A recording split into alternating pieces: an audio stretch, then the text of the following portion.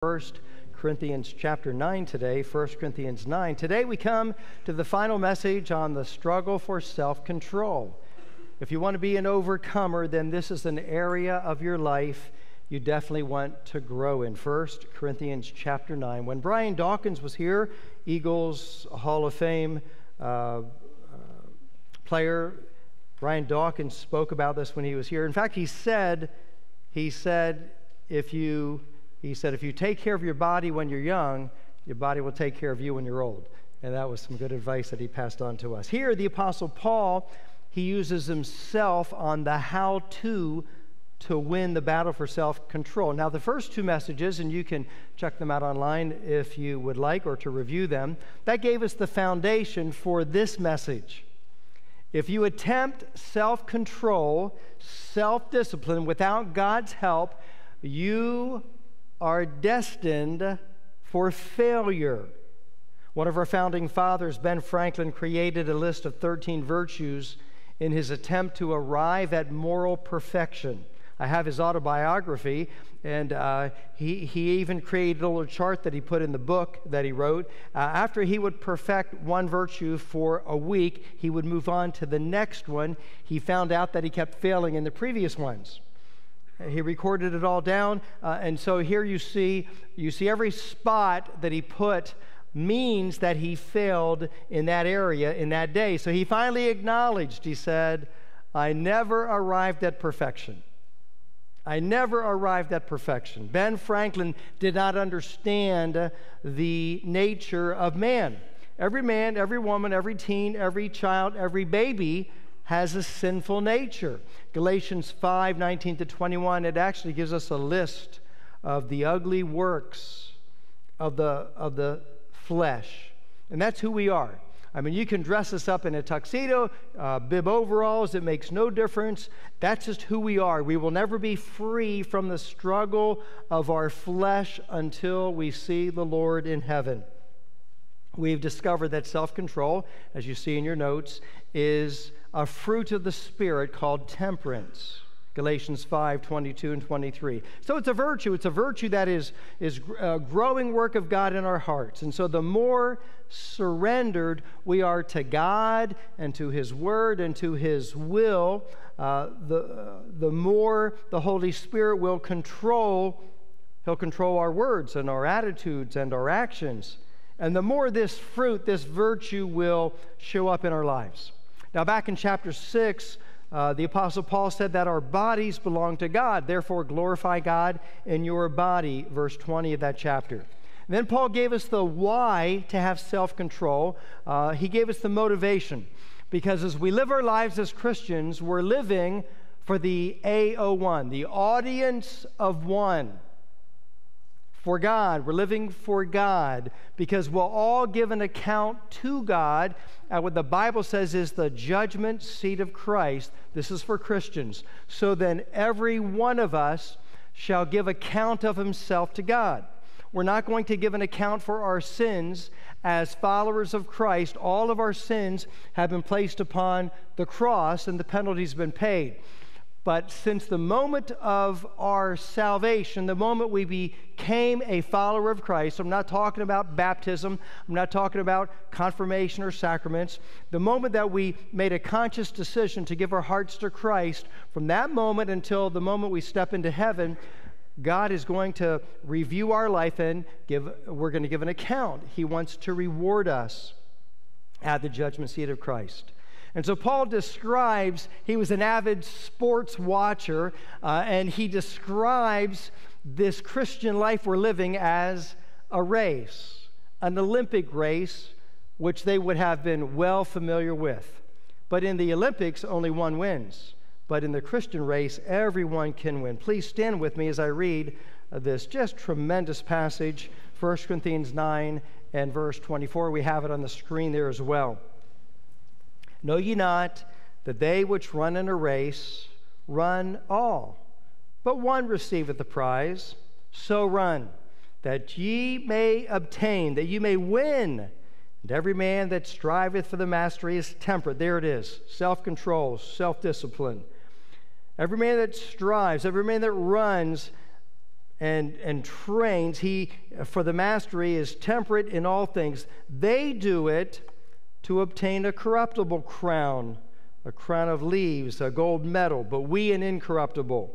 I therefore so run, not as uncertainly so fight I, not as one that beateth the air, but I keep unto my body, and I bring it into subjection, lest that by any means, when I have preached to others, I myself should be a castaway.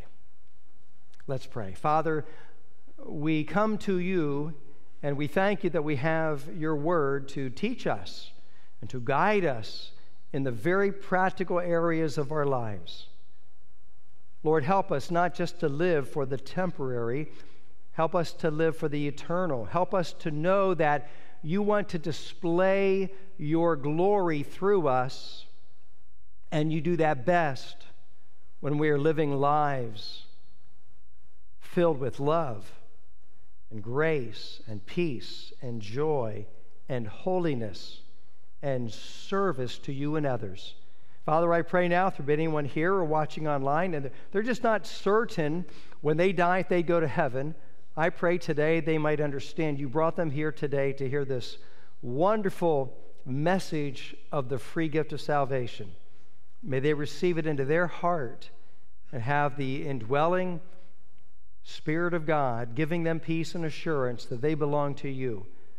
Father, many have questions. May you answer those questions. I pray now for each Christian. Some who may feel defeated today and discouraged, I pray you'd encourage their hearts, whether it be in marriage or family or work or health or just life in general. God, help us to be overcomers. I pray in Jesus' name. Amen. Thank you. You may be seated.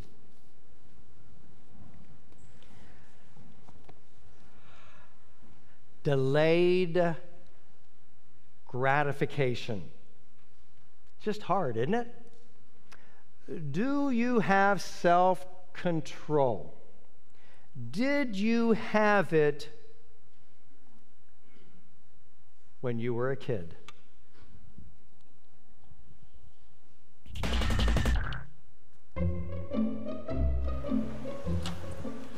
Okay, sit in that chair. All right, here's the deal. Marshmallow for you. You can either wait, and I'll give you another one if you wait, or you can eat it now. When I come back, I'll give you another one, so then you'll have two.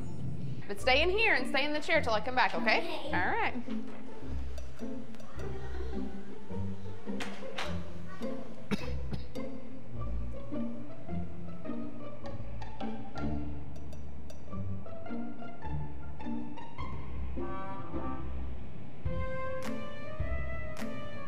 I'm gonna go do something and then I'll come back. It smells yummy. It smells really good.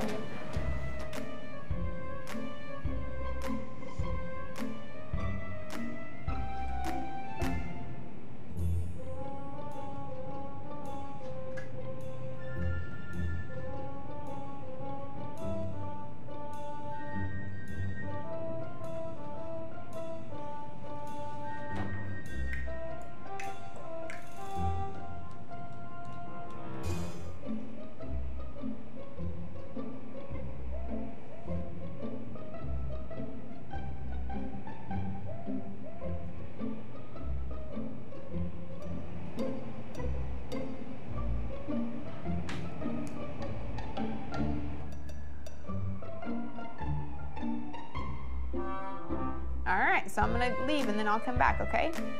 So you can either eat it right now or you can wait. Either way, okay? Okay.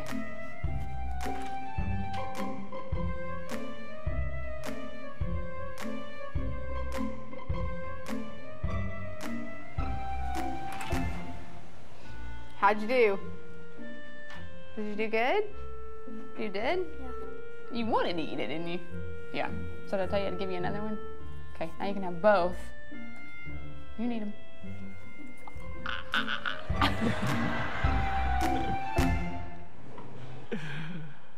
Okay, which kid were you when you were 4 and 5 and 6? You know, 1972, the Stanford study, they actually followed those kids years later, and they discovered that the kids that waited delayed gratification. They waited the 15 minutes to get the 2 marshmallows. They followed them, and they found out that they did better in life later on. They found out that even their SAT scores were better. An important topic. We all face the marshmallow test every day. It just comes in different forms. The popularity test. Kids and teens, what will you say and do to be popular? The purity test. Young adults, will you choose God's plan for intimacy? The patience test.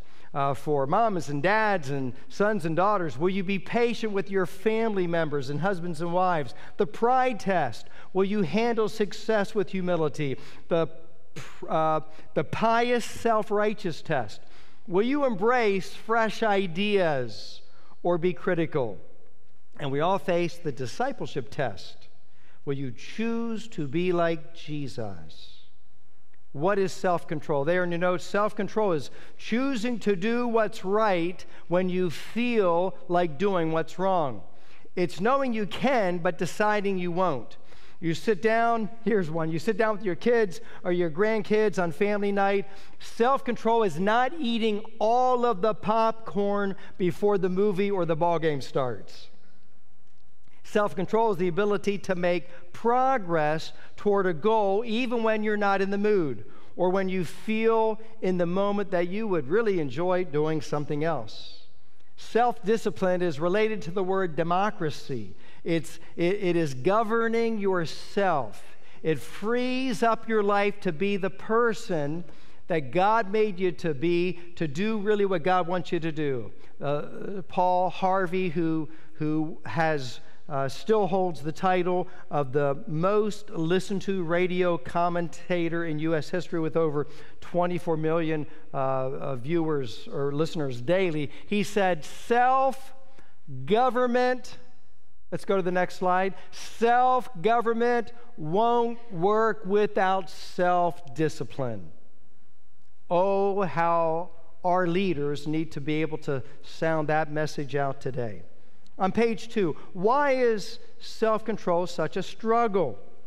Well, the Bible tells us in Galatians 5, the flesh, the old nature, lusts against the spirit against the flesh, and these are contrary. There's a battle, the one to the other, so that you cannot do the things that you would. The Christian life is a battle between 2 natures on the inside. Your greatest adversary and obstacle is the person you look at in the mirror every morning. The 2 natures, our sinful nature and our new spiritual nature. Let me share a little poem that contains this truth, but it also contains the key to your success in this struggle. 2 natures beat within my chest. The one is foul, the one is blessed. The one I love, the one I hate. But the one I feed will dominate. Isn't that true?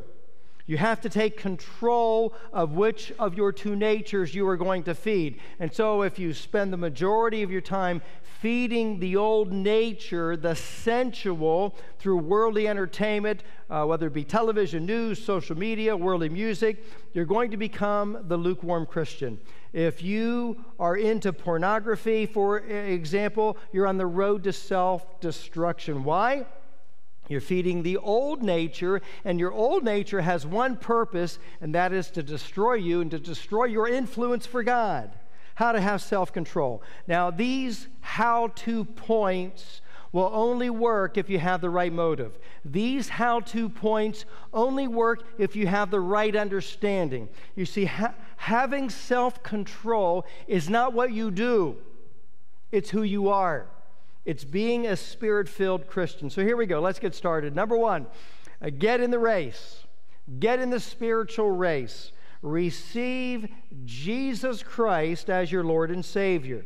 You see, you have to be saved. If you've never committed your heart to become a true follower of Christ, you're not even in the spiritual race. All of your your effort, your service is for nothing. In fact, the Bible says that our works are out of pride and are nothing but filthy rags. And so we need to understand, even though I was brought up in a Protestant church, even though I went to Sunday school in the younger years and went to a few VBSs myself, the situations happened to my family moving from Pennsylvania to Texas to Virginia. We got to the place where we weren't even going to church at all. If you asked me, do you believe in God? I'd say yes. If you asked me, do you believe in the Bible? I would say yes. If you asked me, do you read the Bible? I'd say, well, no, I don't even have one. I don't own one. And so I had a tiny bit of understanding. I knew about God, but I didn't know God. And then God came into my family. My mom and dad both saved, going to church. They took me to church. Here I am, a 15-year-old teenager, and hearing what I've heard before in the Protestant church, the difference was, this is for me. I need this. Because of my sin as a teenager, I can't go to heaven. I need forgiveness. And so there was a day after coming to church, about 4 months, that I finally understood, like the light went on, I understood, I can't go to heaven with my sin. I need a Savior. I need the Savior. And I asked Jesus to become my Lord and Savior, and that hope so that I would go to heaven. Now I have a no so I'm going to go to heaven. You need to get in the race. You need to take the step. You say, yeah, I'm not a Baptist. I'm not a Catholic. I'm not a Mormon. No, it's not about a religion. It's not about a church. It's about a relationship. You and God. You need God. You need the Lord Jesus in your heart. He will never disappoint you. Get in the race. Take that step of faith. Number 2, admit your struggles. Paul did in Romans 7. Jesus said, Blessed are they who hunger and thirst after righteousness. He did not say, most people think this, he did not say, blessed are those who are righteous. It's not what he said. He said, blessed are those, happy are those who have a hunger for God, who have a thirst to be able to do right. They understand they don't have what they need, but they desire it. We are blessed when we are unsatisfied with where we are and want to grow closer to God. God has a great plan for your life, and He invites you to live it for Him. Are you hungry for God today? Are you thirsty for right living? And is that what you want? That's what brought you here today. You came to church. You didn't come for religion. You came to be able to meet with God and to hear from His Word and to be with God's people. Or you ask yourself, have I accepted coasting in my life? Am I okay with just being the lukewarm Christian? If we are not unhappy with the level of our joy and the level of our love and the level of our holiness that we have in our hearts, nothing will change. If we think we're humble and flexible when we're not, then we are fooling ourselves. Thank God He is giving to you and me a hunger and a thirst for righteousness. It's a good thing. It's a good thing to want to keep growing closer to God. And you have to have that. So admit your struggle with this. Number 3, work on growing good habits. We see that in verse 25. Every man that striveth for the mastery is temperate in all things. Olympic athletes, they train rigorously, they train consistently, they train with discipline. One way to master self-discipline is to create new habits. In your spiritual life, the habit of reading your Bible, the habit of taking time to pray, the habit of attending church regularly, sharing your faith, the habit of serving. Begin to read your Bible. You say, well, I start, I stop, I start, I stop. And so you get the same Bible, same place, same time, same journal, same devotional book, and then you meet with God. You just make it a habit. That's how you get started. It's true in life. It's true in your housework. It's true in your honey-do list, your upkeep, the maintenance of your home. Life by the yard is hard, but life by the inch is a cinch. And so you have a plan. You have a method to your madness. Several moms over the years, including us, you create these chore charts for your kids and even for your teens, and then they can see it, and there can be rewards attached to that. Many moms, they put it on the refrigerator, which is a thing of great wisdom, all right? Because they know it's going to be seen, especially by the teens. And then your work, office, whether you go to the office, whether it's construction work, whether you work from home, you have a plan, you get to it. It's so easy to become lazy and inefficient. Plan your day, work your plan. Don't procrastinate the important things. Determine your priorities. In the morning, write down your A1 priority, write down your A2 priority, write down your A3, and then you get to it. You can do a Google search of a book called Atomic Habits.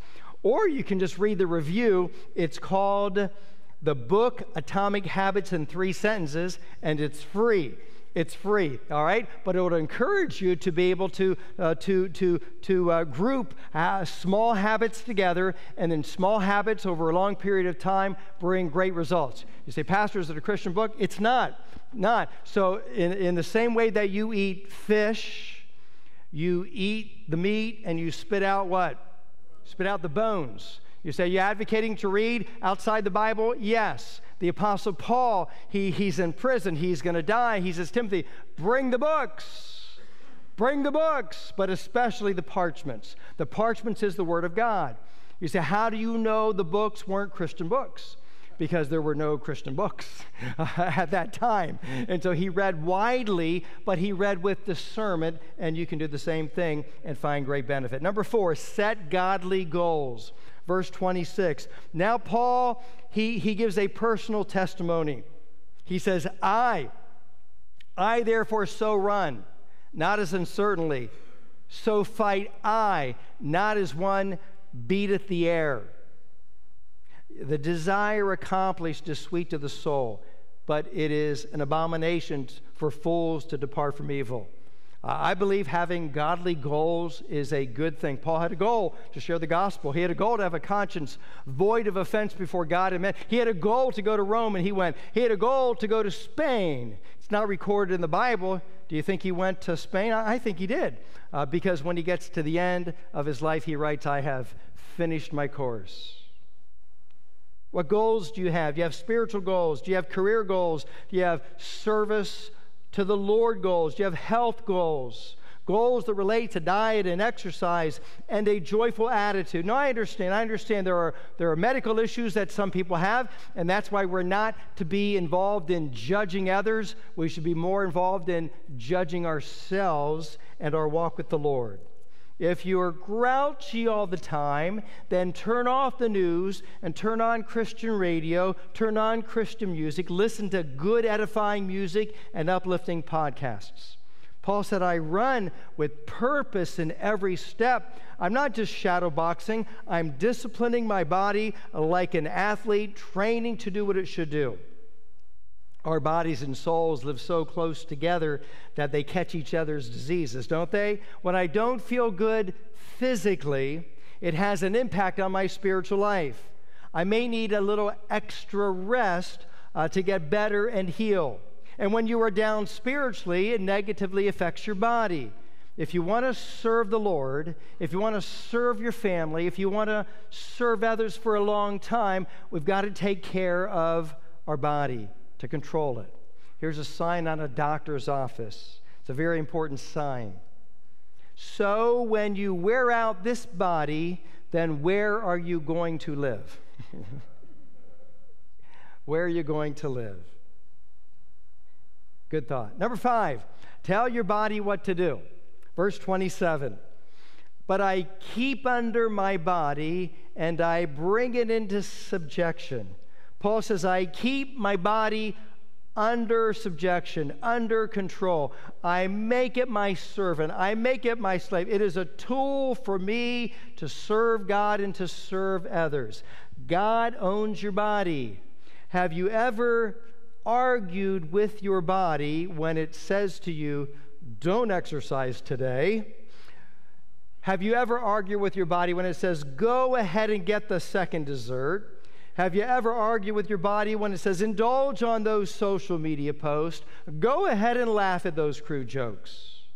1 Timothy 4:7, exercise yourself unto godliness.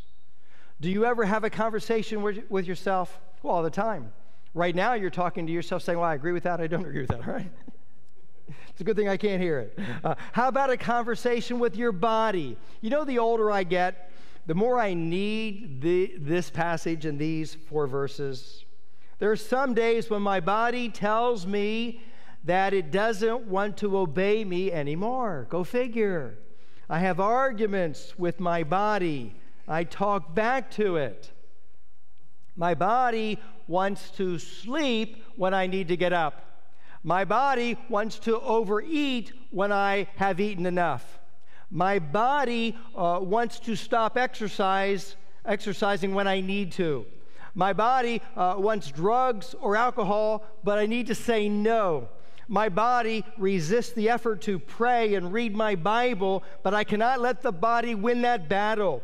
My body wants to give up when the going gets tough, but I must go on. And in order to conquer your body, you need to get tough with it. You need to learn a little word and say it. And that's the word no. You need to say no to your body. You're in charge, your soul and spirit. In order to conquer your body, you need to learn to say no. 3 areas. Say no to yourself. And he said to them all, if any man will come after me, let him deny himself and take up his cross daily and follow me. Say no to the easy way. Say no to self-indulgence. Say no to procrastination. And then say no to others. Say, Pastor, really? You're saying say no to others? Yes, there's a time to say no to others. When others would steal your time frivolously, you need to learn to be able to say no. Pray for them. Pray with them, but say no. If they want to be able to take time, sales reps can steal our time at work and home. Ben Franklin said, dost thou love life? Then do not squander time, for that's the stuff life is made of. And then say no to Satan. Submit yourselves, therefore, to God. Resist the devil, and he will flee from you. You have to run the race according to the rules, and God wrote the rule book. God gave the 10 commandments that we need to follow. So here we go. How to have self-control. Number 1, get in the race by receiving Christ as your Savior. Number 2, admit your struggles. Number 3, work on growing good habits. Number 4, set godly goals. Number 5, tell your body what to do. Now let me give you a practical help on that. Number 6. Begin to control your tongue. Begin to control your tongue. I keep under my body, I bring it into subjection, lest that by any means when I have preached to others, it's referring to what he is saying, when I preach to others. Proverbs 25:28. He that hath no rule over his own spirit is like a city that is broken down and without walls. You see, in ancient times, for a city to survive, they needed 2 things. They needed water. Without water, they're gonna die, and they need walls. Without walls, they're going to be defeated. For many things we offend all. If any man offend not in word, the same as a perfect man, a mature man or woman, if they're able to bridle the tongue in the body. If you want to control your body, start controlling the tongue, the things you say. Start with controlling the 2.5 ounce of mucous membrane that sits behind your teeth. It has a direct connection to your heart. In fact, Jesus said, he said, from your heart the mouth speaketh. In your notes, try this today. Don't say everything you think. Just because you think it doesn't mean you have to say it, all right? Not all words must be spoken. Let no corrupt communication proceed out of your mouth, but that which is good to the use of edifying, that it may minister grace to the others. You know that there's a put off, put on principle there in Ephesians 4. So we put off the lies, the gossip, the cutting sarcasm, the racial slurs, the unnecessary criticism, the cursing, any kind of blasphemy, profane speaking. We put it off. We put on truth and kindness, graciousness, praise and blessing and thankfulness and encouragement. Paul said, will you join Paul in saying, I'm going to bring my body into subjection.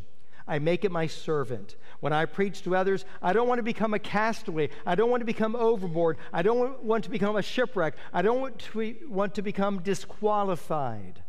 Paul did not want to spend his life preaching to others and then be disqualified for not being faithful himself. One more, number 7. Don't quit. Don't quit. Finish your race. Hebrews 12:1, wherefore seeing we also are compassed about with so great a cloud of witnesses, let us lay aside every weight and the sin which doth so easily beset us. Listen, let us run the race with patience that is set before us.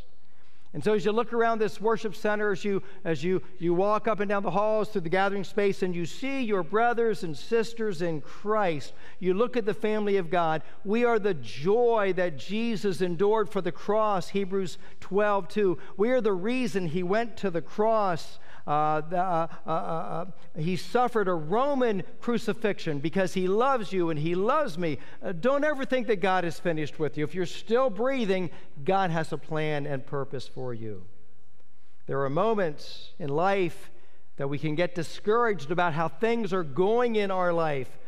So whatever you're facing, whatever you're struggling with, don't quit. God in heaven is saying through his word, don't quit. Keep going. Keep running the race with patience and endurance. Don't become disqualified.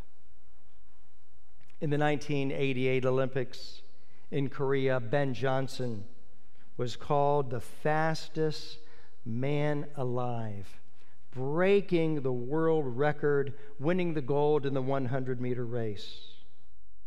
Or did he? 24 hours later, the Olympic Committee asked the Canadian runner to give back the medal, and he did. He experienced the highest moment of glory, followed by the lowest moment of disgrace. Question: why would an athlete take an illegal drug knowing there is going to be a drug test? Christian, there's coming a day, and you know it. You know it. There's going to be a test. There's going to be an accounting. We're going to stand before the Lord and give an account for what we say and what we do and our attitude, our giving, our service. It's all going to be reviewed. What are you doing for Christ? What sacrifices of time and energy and money do you make for him? Everything from the moment of your salvation to the moment you stand in his presence will be judged and tested. It's time to train. It's time to work out. It's time to get in the race and not quit. May we pray. Father, thank you. Thank you for your word and the inspiration and the challenge that we get from it. I pray that each one of us will understand we are going to stand before you one day.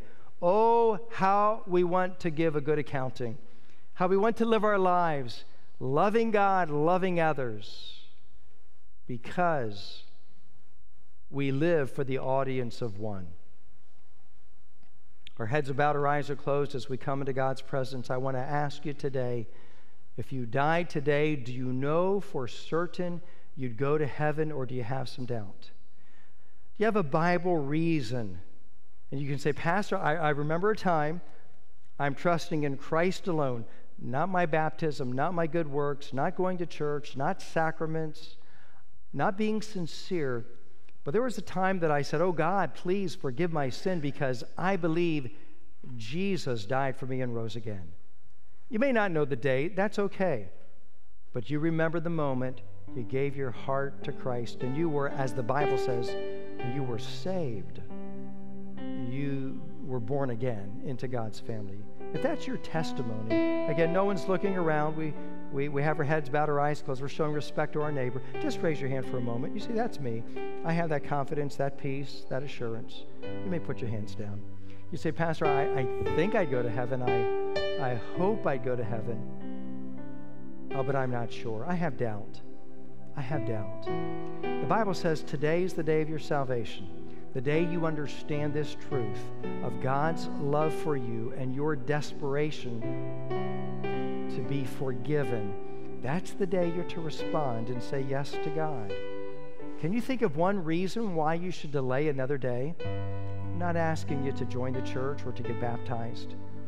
I'm asking you to accept God's gift of eternal life, Jesus Christ as your personal Savior. You say, well, I believe. Well, I used to believe too, but it was in my head. But then I trusted from my heart. I invite you today to trust from your heart.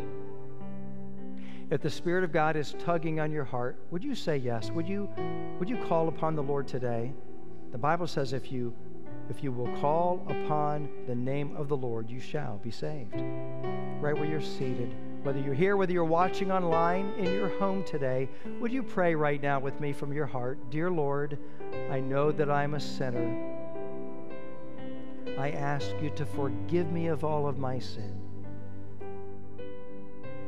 I believe that Jesus is the Son of God.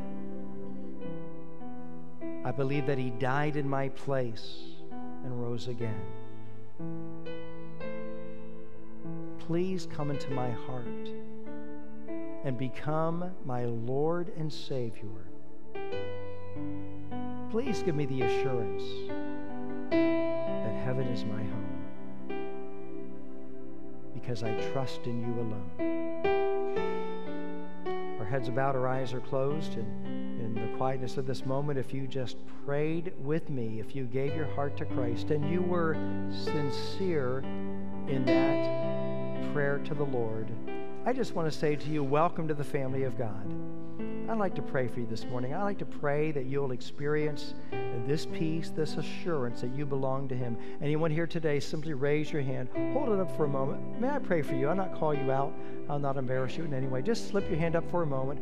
Hold it up for a moment. I prayed with you, Pastor, and I meant it from my heart. Anyone at all, just slip your hand up for a moment that I might see it. Christian, may I ask you, as with me, do you have some room for improvement to grow this fruit of the Spirit of temperance, of self-control? Maybe I've spoken on it in this message today, or maybe the Holy Spirit of God is speaking to you about something else in your life and you want God's help. We're going to have this song of invitation. As Brother Dan sings, would you just take this moment to pray and ask God to forgive your sin, to help you in this area that He points out to you, to strengthen you, to grow patience and love, to put off sin, to put on righteousness, to walk in the Spirit.